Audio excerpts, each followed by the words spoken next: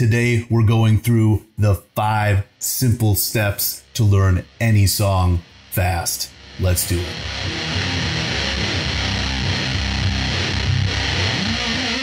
What's going on? Welcome to Beholden to the Riff. My name is Jared, and thank you so much for checking out this video.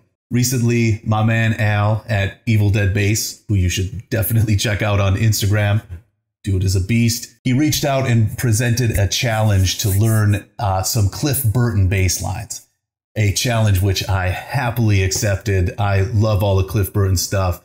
I had actually never learned how to play it. I, played tons of Metallica on guitar growing up, but had never actually delved into the greatness that is Cliff. So in order to slay this thing in the 2-week time frame of the challenge, I had to really step back and think about how I was going to do this and come up with a plan. And these 5 steps are that plan. Each one of these steps are deserving of their own video, if not multiple videos each. But I'm going to give you practical tips where you can start right now. If you haven't thought of learning music like this, this is the place to start. Let's check it out. Picking the right song to learn can be a little tricky, especially when we're first starting out. As beginning musicians, we don't know what we don't know. And personally, I have started way more songs than I have ever finished. I can't tell you the amount of times I've heard a song, charged in, spent hours, maybe days working on this thing, only to get super frustrated and burnt out because it just wasn't happening for whatever reason. Maybe too far past my current skill level. Maybe there's techniques. There could be a bunch of different reasons, but for whatever reason, it just wasn't happening. Selecting the right song to learn does get a little easier with experience. However, here's a few things you could try out the next time you're looking for a new song to learn. The first thing to look out for is tempo, or the speed of the song, how fast or slow the song is going. Developing speed takes time and generally a few techniques that kind of build on themselves and work together in order to get fast. And when you figure it out, let me know. The second thing to look out for is the number of riffs or sections or the song structure. Generally, if the song is verse, chorus, verse, more standard song structure, it's going to be a little easier to play. Definitely, there are plenty of exceptions to that rule, but this is a good kind of guideline to follow. If a song goes off in outer space for a while and drifts and is 10 minutes long, usually a good sign that it's going to be a little more complicated. Maybe you could learn a riff or two from there, but it's best to start with songs that are a little more straight ahead and straightforward. So the third thing to consider is, do you love this song? Can you fully commit to learning it? It's going to take time and effort and repetition. Committing to actually learning the song is key. And if you're not fully into it, it's probably best to find another one or keep it in mind for later when you can learn it a little more quickly. Now that you're fully committed to slaying your next song, let's move on to step number 2, which is plotting the course. So plotting the course is deciding how you're going to learn this song. We got basically 2 options. We could learn by ear or learn by tab or sheet music. In my experience, learning a song by ear or figuring it out by just listening to it has been the single most beneficial skill I've learned. Starting out can be really intimidating, and it's easy to get lost. Something that really helped me to learn songs by ear was put on a song, listen to maybe the first note, and just start on an open string and just go fret by fret and hunt that thing down until you find the note. Just making that connection from hearing it to then finding it and playing it makes a huge difference. And that's where you start, and it just gets easier every time you do it. Second way we can learn a song is by checking out the tab or sheet music. There may be no single greater moment in my life, especially in my young life, when I discovered tab. I basically just freaked out and printed everything that I could think of. And to this day, there's binders in a desk in my home, in my bedroom at home in Waseda, Michigan. There's binders full of Hendrix, Sabbath, Zeppelin, all the tab that I could think of. These seemingly insignificant numbers printed on paper changed my life and just inspired me to learn music and, developed a love of music, which is only, expanded from there. There's plenty of places to find tabs. I'm sure you know them, Ultimate Guitar, Songster. The tabs are easy to find, but sometimes can be inaccurate. What you gonna do? That's it. When you notice something is wrong, this is a good time, the perfect time to listen to the song and, use your ear and just figure out what's going on. Even though they may be inaccurate, they are extremely useful and extremely beneficial and a great way to quickly learn songs and just become a better musician. So let's move on to step number 3, which is listening. Deep listening. This is grab your headphones, close your eyes, and tune out everything kind of listening. While listening to a song with the intention of learning it, I kind of look at it in 3 phases. Phase number 1 is to be able to basically tap the rhythm of the riff, and then to, go through the tab, get some of the basic ideas under your fingers, and to just become familiar with the riff. Phase number 2 is to listen to the riff while following the tab or the sheet music. This phase really helps a lot, and I'll spend a lot of time doing this, just listening and following along with the tab, and make sure I know what I'm playing before trying to play it. It's like, this is the map of how to play it, and we need to know it in order to follow it. Phase number 3 gets a little bit deeper, and this is where I like to hum the riff or, sing the riff. It's one thing to be able to tap the rhythm. It's another thing to read the music or tab and to be able to follow along.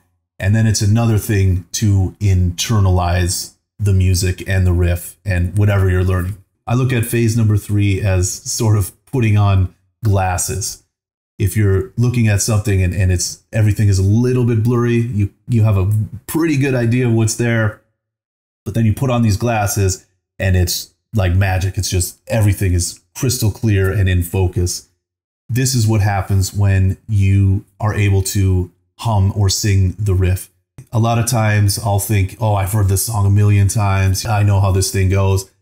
And it's not until I take this extra step that it just really comes to life, and all the little nuance and all the really subtle things that make, usually that make the riff special show themselves. And now it's really starts to sound like the song and develops your ear and usually appreciation of the riff and what's going on.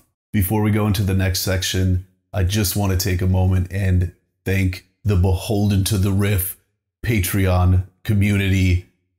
Thank you so much. Your support means the world to me and really makes all of this possible. Thank you. And that brings us to step number 4, which is to break it down.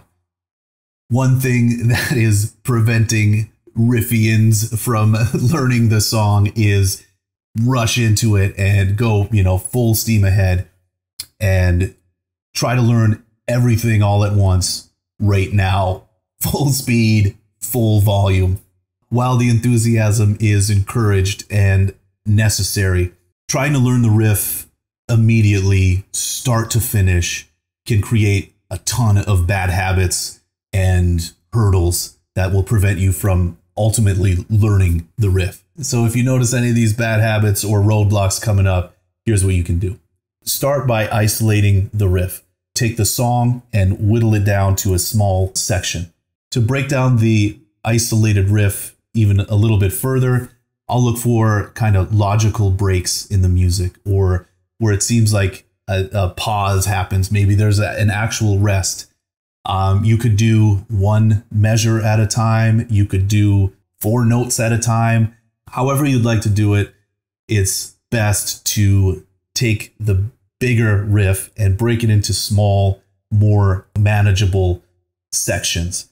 Once we have our smaller sections, really spend some time in each section. Work on maybe this measure, maybe 10 times, this measure 10 times, this measure, and so on, so on. Once we have our smaller sections, slowing it down really helps. The key to playing it slower is to keep all of the character and vibe and rhythm and dynamics of the riff. We're just playing it slower. This is one of those bad habits that you can avoid, is the speeding up and slowing down in the middle of the riff. Even though it's slower, we still want to keep the essence of the riff. Repeat the same thing section by section. If you got 5 sections, just spend some time on the first one, second one, third one, and really get to know and understand what's happening in each part of the riff. Then start stringing them together slowly. You can start with just the first 2, then number 2, number 3, number 3, number 4. From there, just keep stacking them, keep tying them together while maintaining the vibe of the riff. Once we can string together the full riff, now we can start thinking about increasing the tempo. You can do this by, trying the whole riff, but just bump up the speed all at once, or you can start kind of the process all over again, just now concentrating on tempo. One section at a time, string them together, and then keep bumping it up. While learning new riffs and new songs, it can feel like it's taking forever, and we are not making any headway or any progress whatsoever. This is super common, and even the mightiest of us think that we suck sometimes. I still remember maybe a year or 2 ago, I went and saw Elder here in Portland, and they destroyed. It was just amazing show.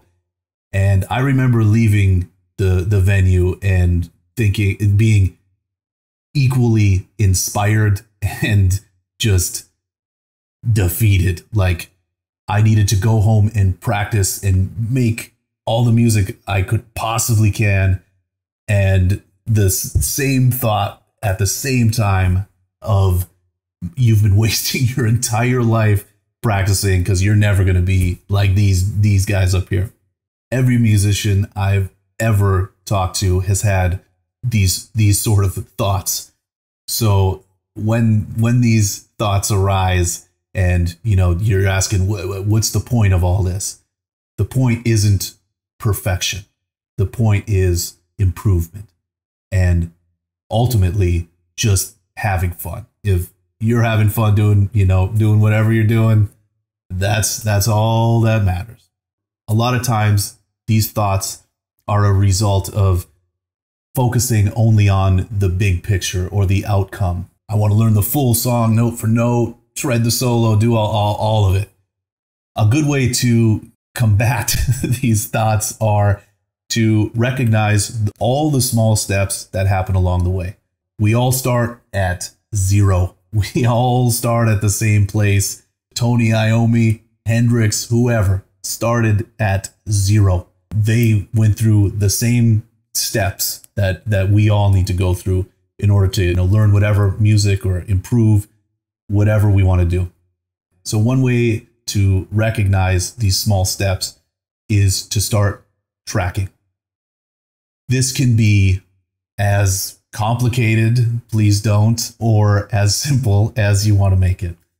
Great ways to start are even just marking down the day on the calendar every time you practice. Hey, I practiced today, boom. Practice today, boom. Just the act of writing it down, seeing it, it has the potential of creating momentum. And momentum is the fuel of beasts. and will get you wherever you want to go.